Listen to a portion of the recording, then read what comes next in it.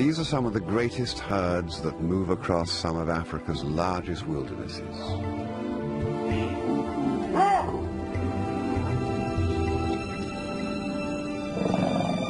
And one day, they sense a difference in the air, and they turn back towards the rivers to the north before that slight dryness grows in intensity and catches them out, vulnerable as they are to the devils and dervishes of the dry season. And they run. They run as if they could escape their destiny. But it is Africa that pulls those strings as they set their sights on the first of the series of waterholes ahead.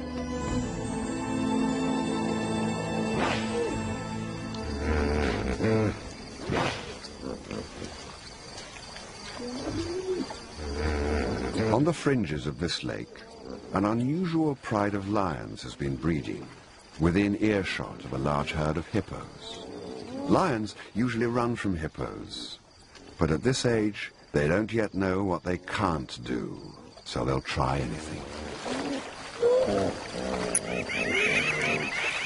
They're still unsure of themselves.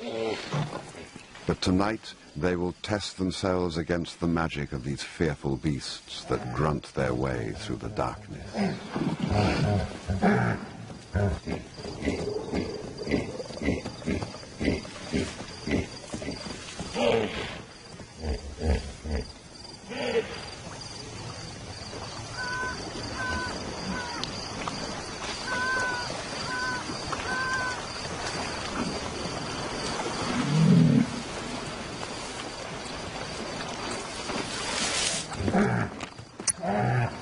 Their behavior is bold and dangerous.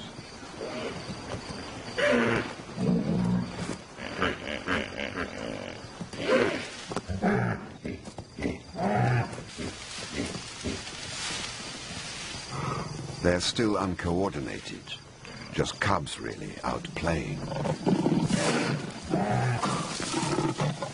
But when the older brothers arrive, the game changes.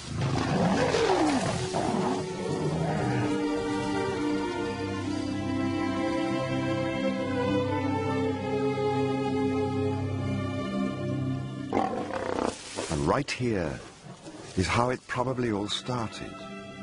This grand adventure, this change within them that set these lions on a course to a different destiny.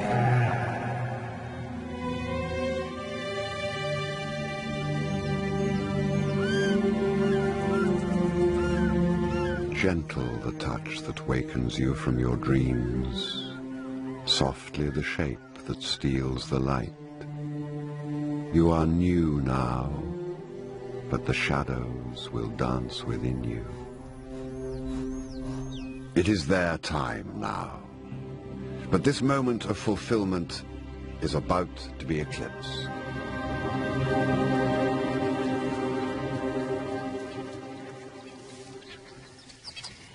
Their fathers have heard the cubs' first success and can sense a change. That first smell of rebellion that will lead to an interest in mating. It won't be tolerated. It can't be tolerated.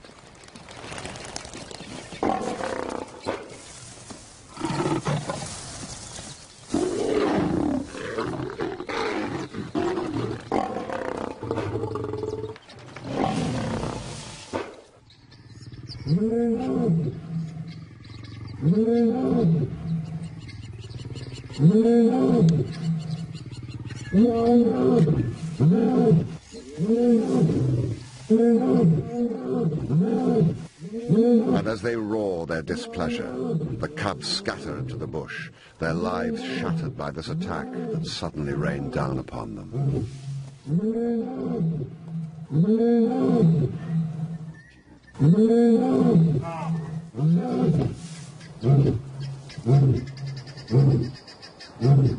Confused and scared, they set off. Every lion cub goes through exactly the same traumatic process at this age.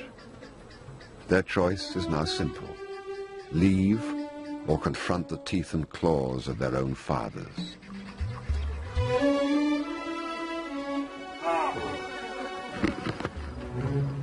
Africa knows about paradise and the wounds of loss. It knows how to look back without turning back.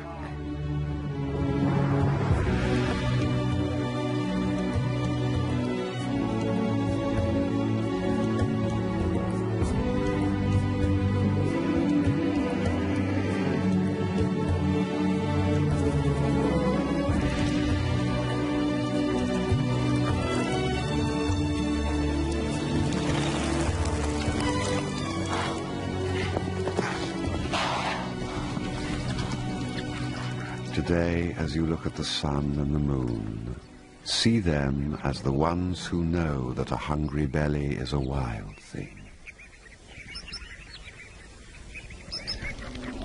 Strands of connectivity run through Africa, linking waterholes, elephants, and the patient waiting of lions. They appear one day following a herd of buffalo. The similarities to hippo have not gone unnoticed.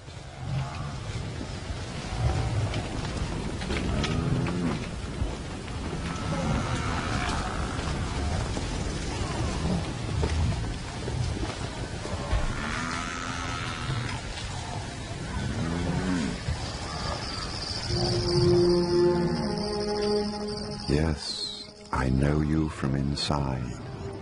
Different, but the same. We have agreed to meet like this before.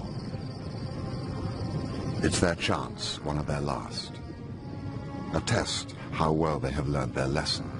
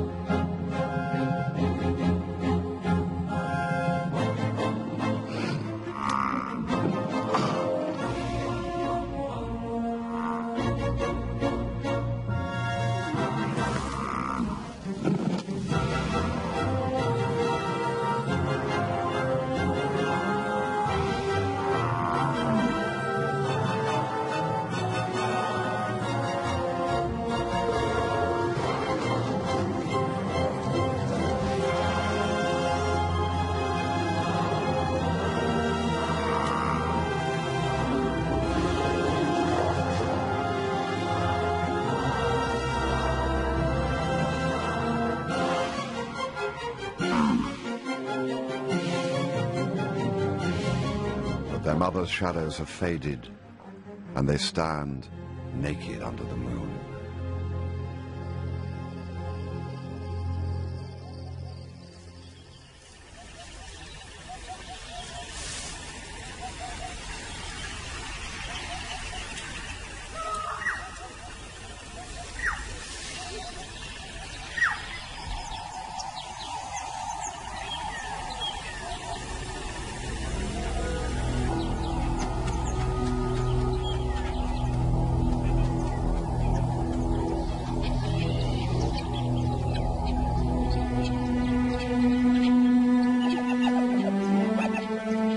Africa comes at you from both sides. It is a golden ray of light and a dark sloping shadow. It has the power to abandon pretenses and the humor to play with your body.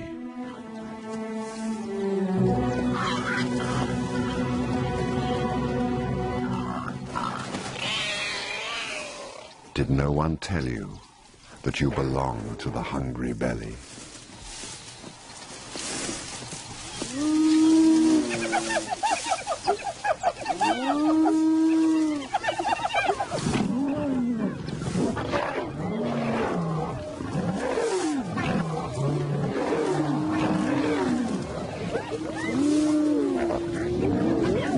The battles between these two predators have been going on for millennia.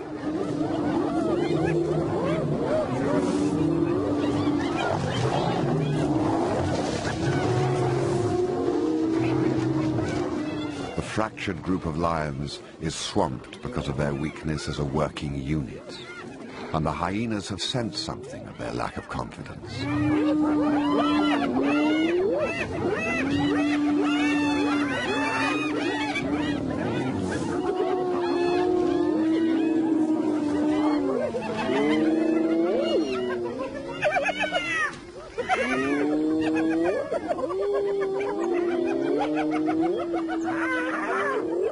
As they move away, shaken by the hyena attack, they step right into another conflict, one they will have to learn to deal with as they move further east across the more prominent elephant paths.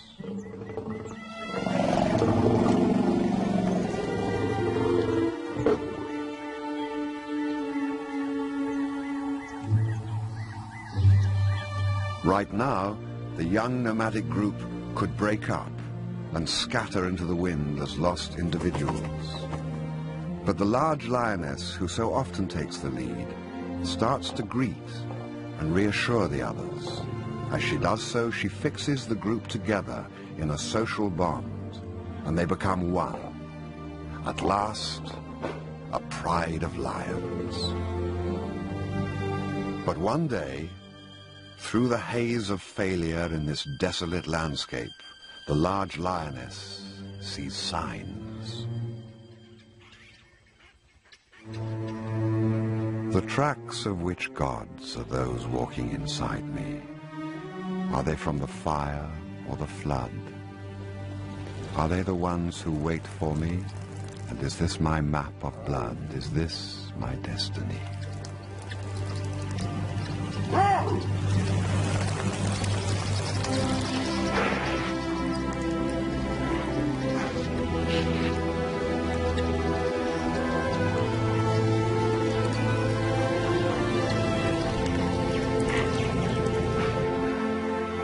They have arrived. After a journey through some of the hardest country in Botswana, paradise.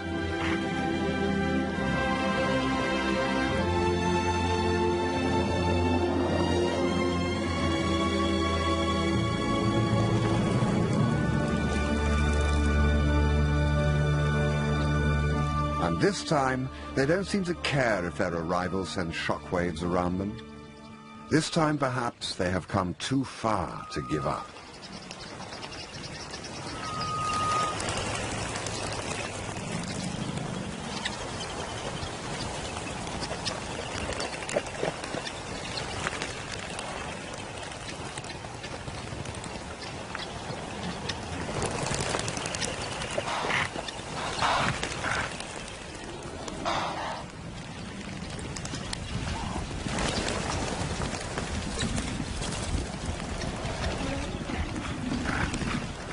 But this is a new world, filled with a wild flurry around their heads and giants that rule the land.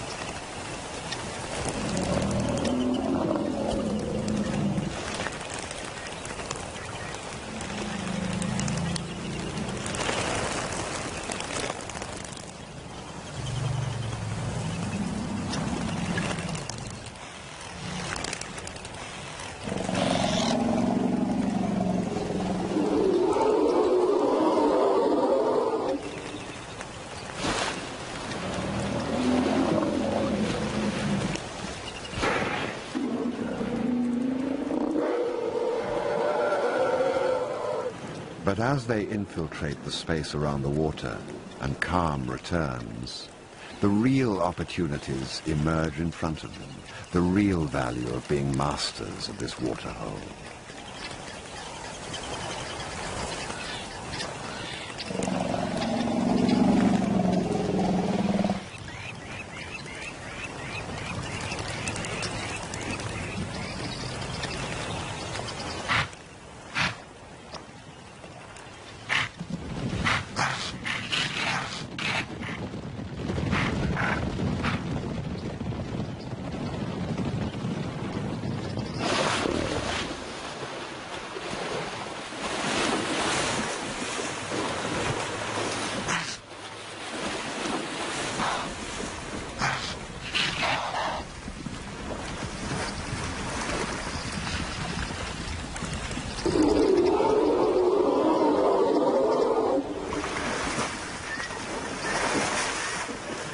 glorious rewards of struggle and learning are short-lived. What were the chances of such a paradise being unattended? Every prime piece of wild Africa has its territorial male that has seen off many an intruder.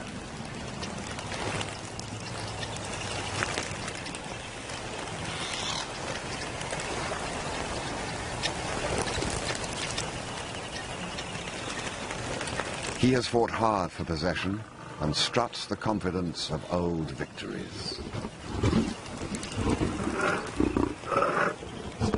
He seems to miss the fact that the female has the scent of a nomad on her soul.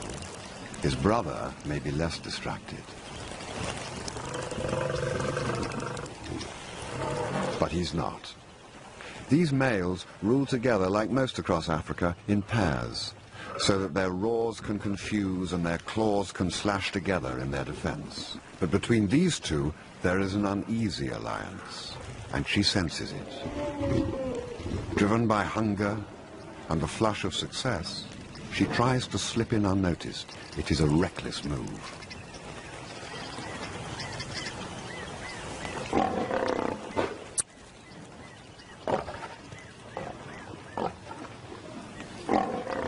Females have been killed for less.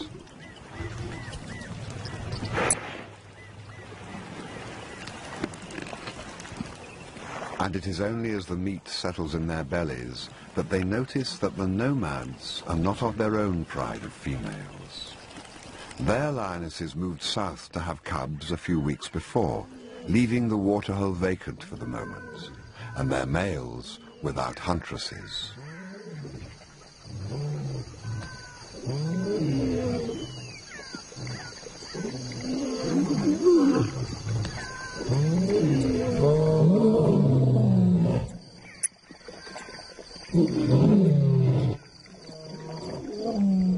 Darkness is no place to hide from a male lion. Their tolerance has already been stretched.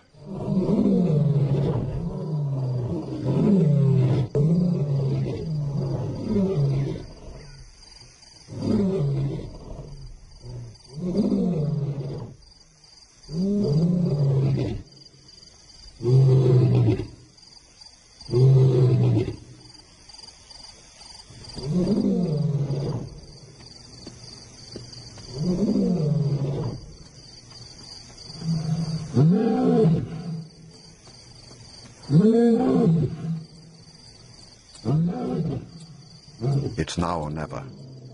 The oldest surviving brother makes a bold initiative, flanking right. His sister, the large female, circles to help, but she is his only support.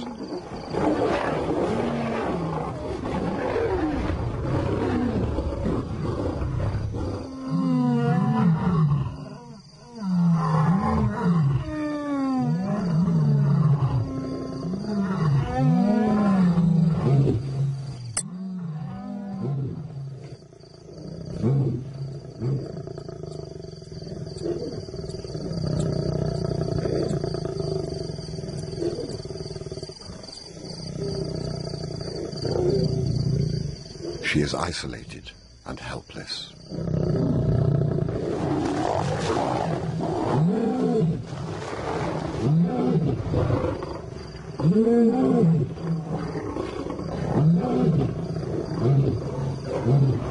The masters are victorious. As they slink off, the young lions leave their oldest brother behind to his fate.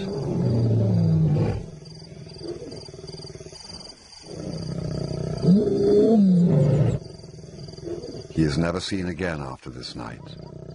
Another casualty of Africa's indifference.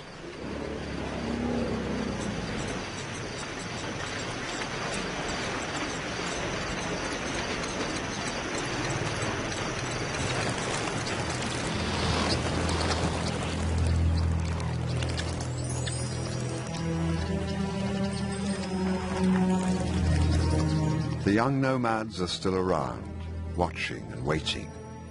The males know it.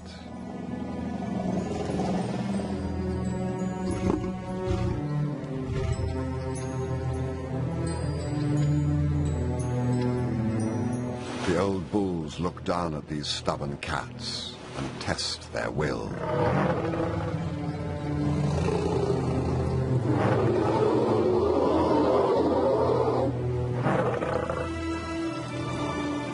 They aren't going anywhere.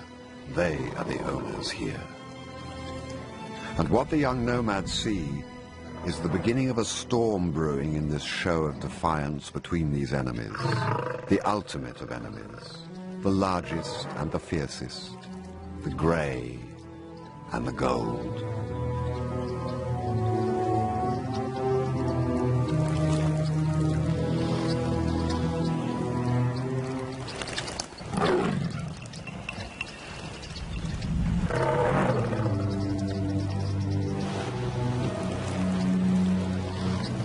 They say that behind every mirror there is a reflection of another face. It is the same with water, that ancient place where twins compete for the same thirst. They say it is a place where grey and gold meet, and that it knows the shape of hunger, but it really only knows its own colour, red.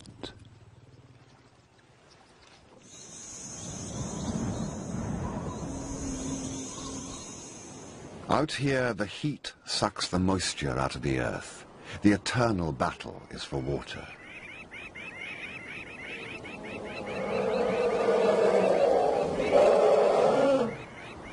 The body cries out for life. The mind weeps to succumb, to rest, to be still, to avoid that extra step in the heat that drags at your lungs and fogs the mind. The elephants find a small resource of minerals under the earth, as if by magic.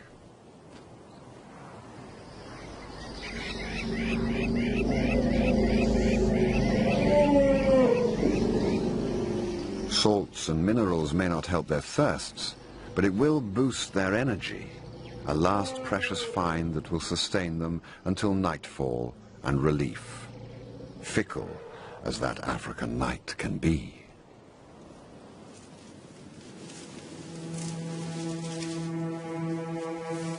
Africa comes at you from both sides, like the sun that dreams through the twilight, and the moon that creeps through your soul. It has two faces, one you see and one you must find. If you find the joyful look, you have looked well. The nomads have stayed, and the males have left their mark on these new females. And with the birth of their cubs, the nomads, those wanderers who crossed the wilderness and lost so much, go through yet another transition. They have become a pride of lions. Strangely, the male's courtship of the females has come with a guarded acceptance of the young males as well. For now. It's unusual, perhaps unique to this isolated waterhole.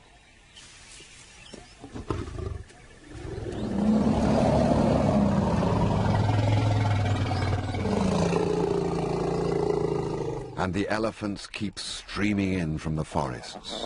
Each day the sun gets hotter and hotter, and the numbers at the waterhole swell all the time. The new cubs take it all for granted. They know nothing different. From birth they have dazzled and played in amongst the legs of giants, an echo of what their mothers grew up with in the land of the hippos. The familiarity takes seed and starts to grow.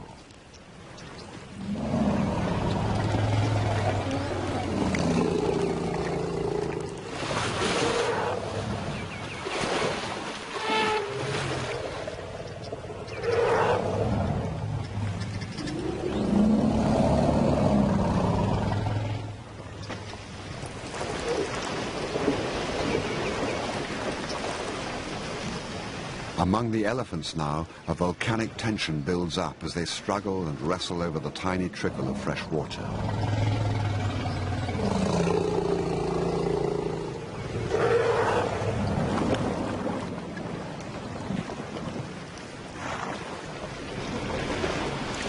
The fighting is inevitable. So many bull elephants, so little water, so much potential aggression.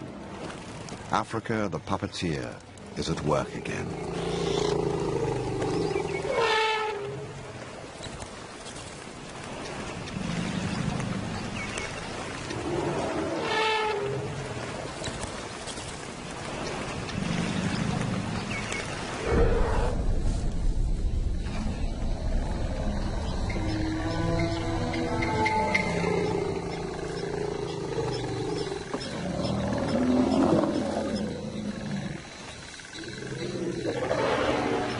There is a quiet waiting, watching, and an acknowledgement of opportunity when change flows in from the horizon.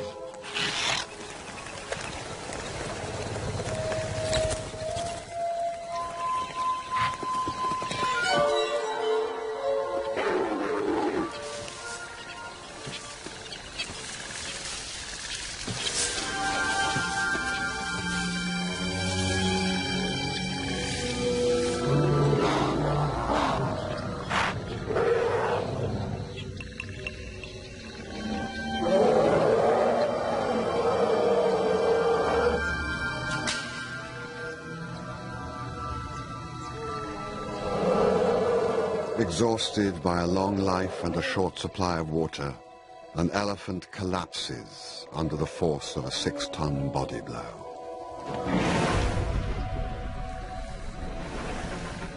He gives up that drive to fight for water, for space, for life.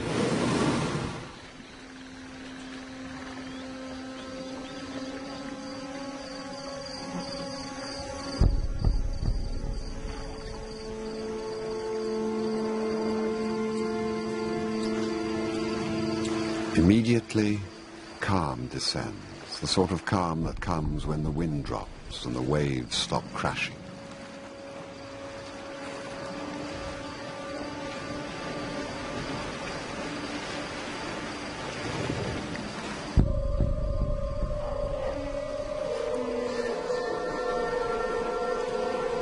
The other bulls go quiet too, like ghosts before their time, silently drinking their last mouthfuls of water before the moon catches them out, before time catches them out, before the tolling of the last bell.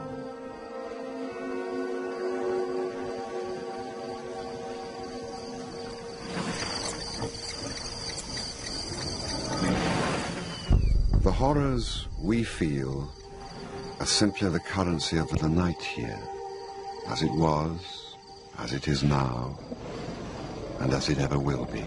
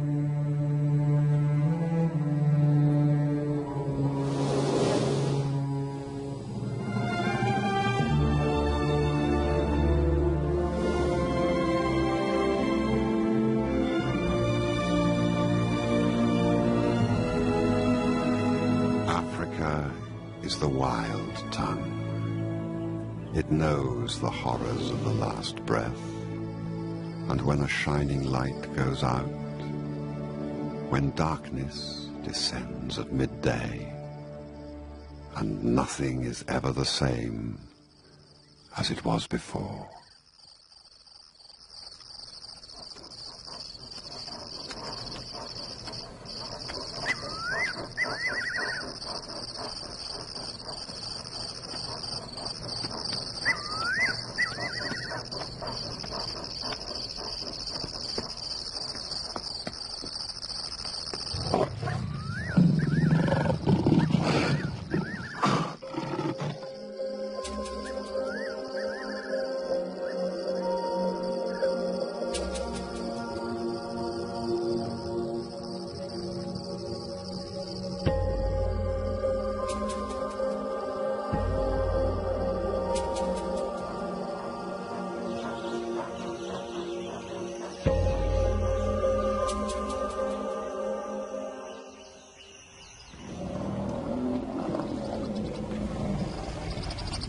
The next change is in the last part of the dry season. Breeding herds of females and calves have made it to the next water. It is the only water for 70 miles in any direction. But this is a special waterhole, and their arrival is eagerly awaited.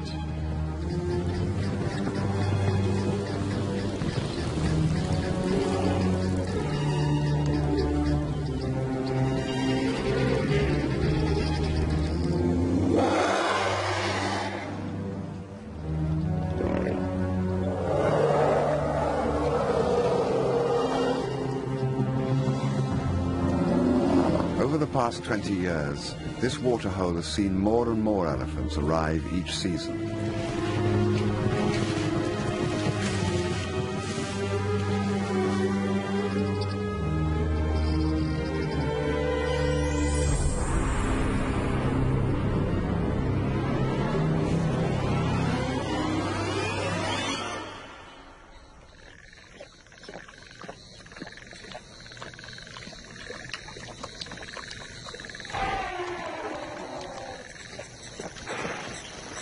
But these herds are also captive to their own thirsts. The coolness of the twilight renews their hopes, and the smell of water tempts them back in. They steal in under cover of darkness.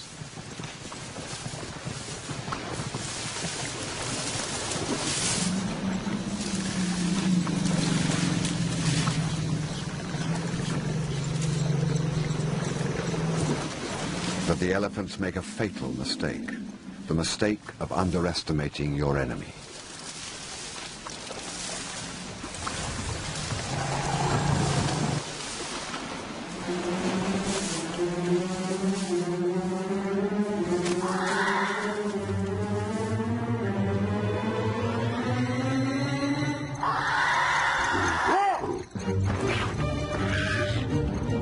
Tonight, feel the blurred edge between grey and gold, and say no to the urge to look away or to take sides, but give with both eyes.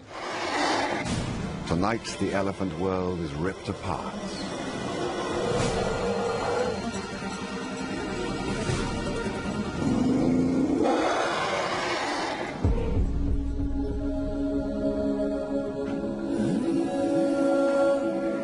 Over the next few weeks, they attack herd after herd. In the dark, the mothers have only one instinct: to look after their youngest and hope that the older calves can fend for themselves. Many can't.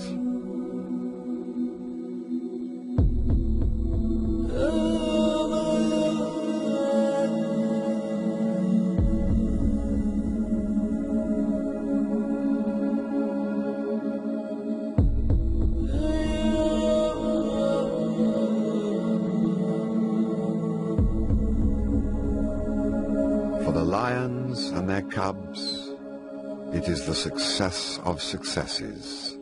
A few months ago, they were wandering nomads. After weeks of this persistent slaughter, the area is littered with the bones of the silent victims. Small elephants separated from their mothers in the darkness and recycled back from where they came. Their thirst drives still more elephants into the waterhole in a slow trickle of grey shapes. As they arrive, they are watched carefully. The lions look into each fresh batch of elephants as if they could see through the skin, looking deep, beyond the bones and muscle, piercing the soul for any sign of weakness.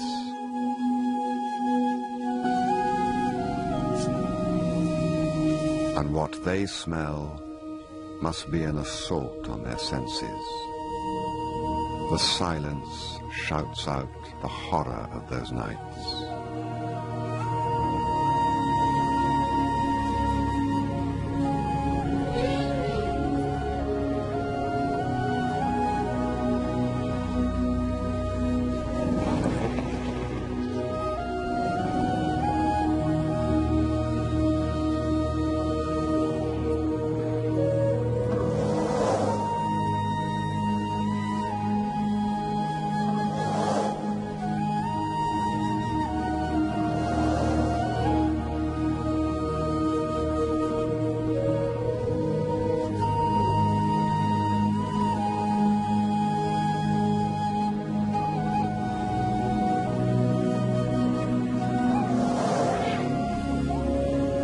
When they left you on the ground, sky wept and soul poured out. There is no healing silence that can replace your sweet fragrance.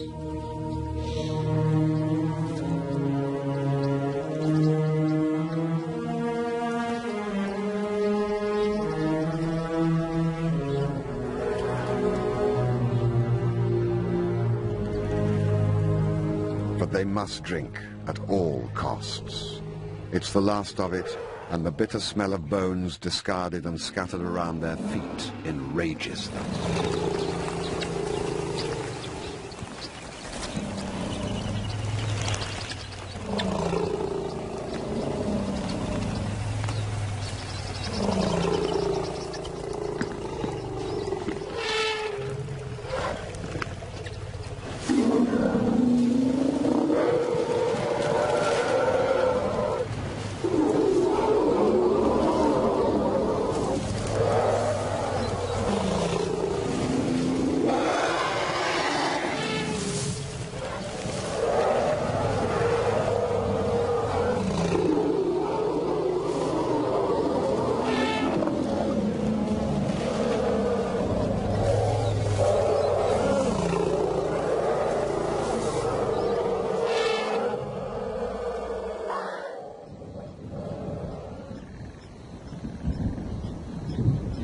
For the lions, the window of opportunity is slowly blowing closed. The distant rumble beats its music clearly The elephant hunting time is nearly over. When the rains come, the balance will shift again. The herds and their enticing calves will stop arriving from the interior, and for a few desperate months the lions will be alone. For one last time, they look at the bulls.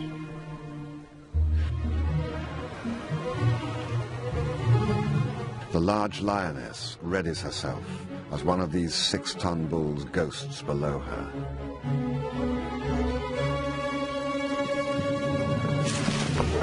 In the boldest attempt known to a lion, she attempts to wrestle him to the ground, alone, an ant against a mountain.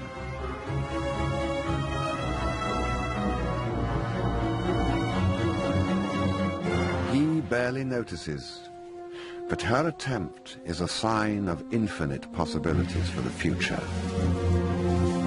Will they all start killing bulls one day?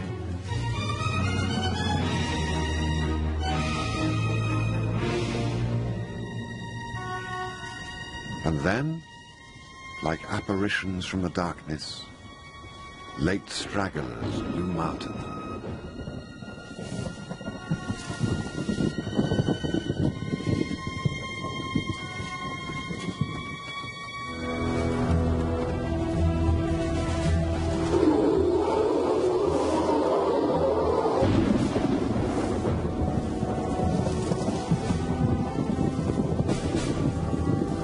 One is an adult female left behind by her herd.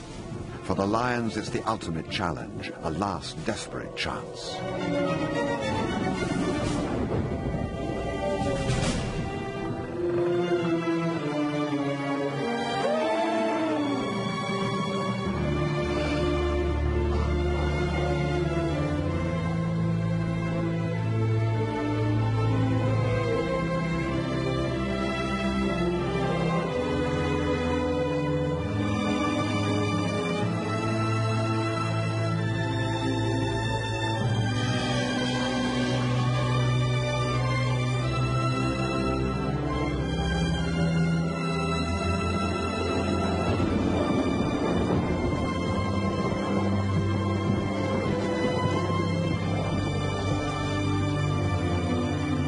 Death begins in the eyes as all hope drains out and fate is accepted.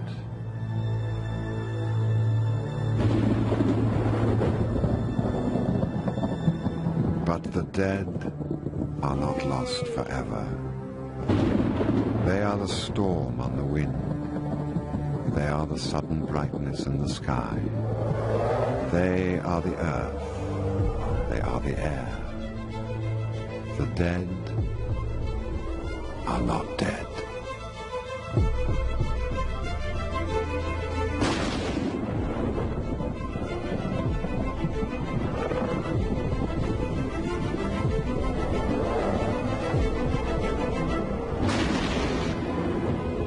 Her escape is one of the miracles of the African night, where that great dispassionate eye smiles on some from time to time.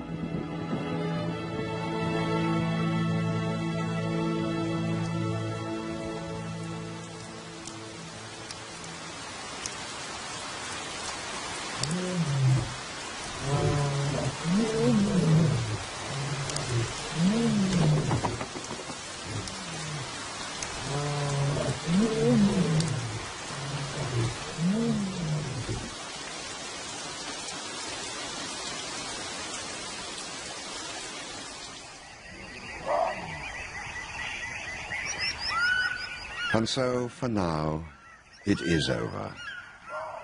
Once, in a small part of Botswana, magical and horrific things happened. Once, perhaps. For this behavior is maybe as ancient as the breath of a saber-tooth on the hard back of a mammoth. A momentary flash of the past, ancient and buried, only ready to erupt from the sands of time when the time is right. And that time may well be triggered by the sheer abundance of elephants. running their own race each year, according to their contract with Africa. The lions are simply adding their weight to the balance. And us, will we allow them all the freedom to run, to live or die by this violent hand? Are we able to see the beauty in Africa's harsh violence and realize that there is no violation here, no malice, just a set of ancient responses? For the lions, we don't know what the next season holds. The new generation plays as if there is no tomorrow, confident in their ability to adapt. But the water may dry up, everything may change. The battle between these two ultimate of enemies may well be over.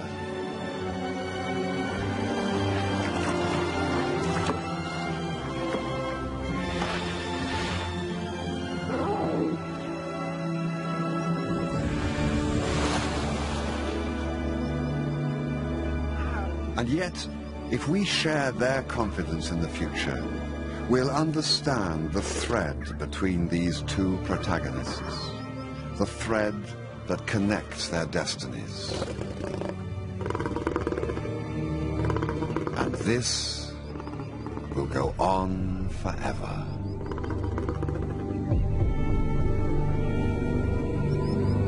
Yes, and when you face me again, maybe you'll remember that your wild eye, when open, travels inward.